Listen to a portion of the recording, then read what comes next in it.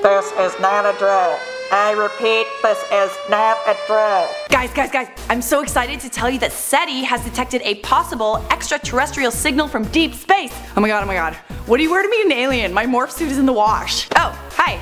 If you don't know me, I'm Charlotte and I love aliens. And if you're watching this channel for the first time, welcome to Information Overload. If you guys would like to connect with me, check out my own personal YouTube channel, just search my name, and also follow me on Instagram at Charlie Chaplin. Okay, I know you're really excited about this, so I'm just gonna get straight to the point. A team of scientists from the Search for Extraterrestrial Intelligence Organization, or SETI, has picked up several signal spikes from a star in the Hercules constellation. The Hercules constellation is 95 light years away from Earth. If the signal is legit, it means that it's from an alien civilization far more advanced than our own! Okay, I'm really excited right now in case you can't tell. Okay, so get this though, the signal was actually detected in May 2015 by the Russian Academy of Science, but it was kept secret from the international community. They're lying to us and keeping all the aliens to themselves! The star's designation is HDI 64595, and they say that it's very similar to our own sun. It's made up of nearly an identical metallic composition. According to the researchers who are trying to figure out what the heck the signal is, it came from an isotropic beacon, which could only be possible for a Kardashev Type 2 civilization. Okay, so for those people who don't know what a Kardashev civilization is, scientists use the Kardashev Scale to indicate how advanced a civilization is. To put it into perspective, our civilization is still a Type 0 on the Kardashev Scale. 0.7 to be exact. We aren't even Type 1 yet! That's how lame we are and how advanced this other civilization could be. According to Soviet astronomer Nikolai Kardashev, basically a Type 2 civilization would be able to harness the energy of their entire host star. They would be able to use something called a Dyson Sphere, which is a structure that takes the star's energy and transfers it to a nearby planet. Okay, so it cannot be said absolutely for certain that the signal is from an advanced civilization. But what the heck could be emitting that signal if it's not something built by extraterrestrials? But what scientists are certain of is that they need to direct their attention to this signal. Scientists plan to permanently monitor this target from now on. The SETI Institute already diverted its Allen telescope array in Northern California at the star, and METI International will also use Panama's Butek Optical Observatory to monitor it. The findings are planned to be discussed at a meeting during the 67th International Astronautical Congress in Guadalajara, Mexico, next month on September 27th. At this meeting, Elon Musk will also hash out his plans to colonize Mars. The future is here, guys, and it's here in a big way. Okay guys, that is all I have to say about this. I hope you found that video informative. If you did, give it a thumbs up for me. Don't forget to subscribe if you haven't already.